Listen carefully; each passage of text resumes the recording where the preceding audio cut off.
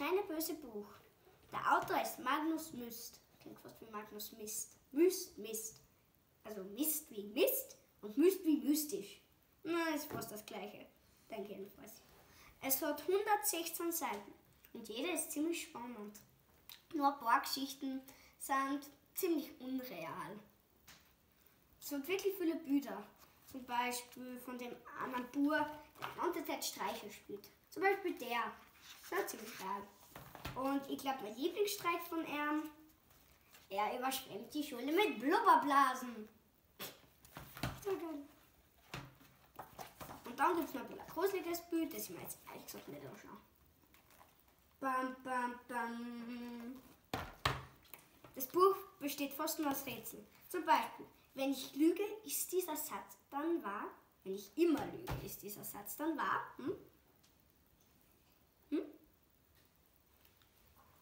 Bin ich selbst noch nicht drauf gekommen. Werde ich wohl irgendwann. Ich habe einfach umblättelt. Das war mir jetzt ziemlich egal dann. Ja. Dann, ja, es sind wirklich viele Rätsel drin. Das hat man gerade gemerkt. Mitten in der Geschichte ist ein Rätsel. Ja. Ja, und ein paar Geschichten machen einem schon Angst. Zum Beispiel wie die. Und die Geschichte ist ein einziges Rätsel. Das verstehe ich nicht. Ja, Hauptfiguren sind der Finster und das kleine böse Buch selbst. Das sind da die Hauptfiguren. Ja, das ist das kleine böse Buch. Ich finde den Finster noch. Der war da doch irgendwo auf Seite 20, glaube ich. Ja, schau. Der Kerl, da ist der Finster. Ja, der ist echt finster. Ja. Das kommt dann in der Geschichte. Spannend ist das natürlich auch. Und ja, gruselig eben auch. Wie man es meint. Sterne gebe ich 4. Und es prüft die und erzählt da wirklich gruselige Geschichten. Ja, wie der eine, die schon die ganze Zeit sagt und von der ich einfach nicht wegkomme. Und es wird einfach das böseste Buch der Welt werden. Bis jetzt schaut es noch nicht so böse aus. Ja, das wird pro Band böser. Falls sie den zweiten, dann sagen wir am Schluss im zweiten Teil, wie der dann ausschaut. Ja. Dann, es gibt für Rätsel, die springen lassen. Also du fängst nicht beim Anfang an und hörst beim Ende auf. Du musst irgendwie. Also du hörst nicht bei der letzten Seite auf. Zum Beispiel da ist die letzte Seite irgendwo in der Mitte. Das verstehe ich nicht ganz. Aber ist einmal egal. Ich lese euch einmal die erste Seite vor, was das eigentlich alles mit mir vorhat. Hallo, gut, dass du da bist. Schnell, ich brauche deine Hilfe. Bitte, kannst du mir helfen, böse zu werden? Ich meine, so richtig, so dass sich alle vor mir fürchten. Das wäre toll. Ich habe auch ein paar super Ideen. Voll gruselige Geschichten und fiese Rätsel. Was habe ich gesagt? Aber zuerst brauche ich jemanden, der mich testet. Also einen Leser. Als Opfer, verstehst du? Indem ich meine Ideen ausprobieren kann.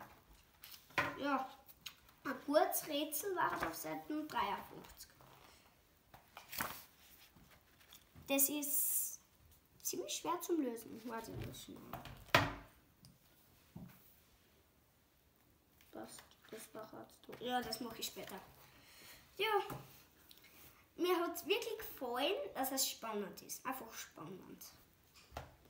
Ja, und mir hat die Geschichte mit dem Wurm gefallen. Das sage ich jetzt schon die ganze Zeit, aber ich sage es halt immer wieder, wirklich. Ja, und es benutzt fast so oft Schimpfwörter, aber das ist irgendwie lustig. Das Einzige, was mir wegfällt, sind die Kerker. So wie der da. Es gibt, ich glaube, 8. Und alle sind wirklich nervig. Da kommt man nur rein, wenn man irgendwas falsch macht. Ja, ich war schon in meinem Kerker. Nicht zu wissen. Okay. Ja. Und wer soll es lesen? Jeder, der Lust hat, oder? Ich meine, es wird Spaß machen. Ja, dann gibt es noch eins zum Sagen.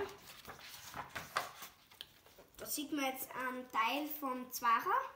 Ich habe eh schon alle, also 1er, 2er, 3 und Extraband. Aber ich finde gerade 2er und 3er nicht. Das ist eine andere Geschichte. Ja, und ich brauche noch das böse Buch. Das kann ich mir irgendwann, wenn ich älter bin.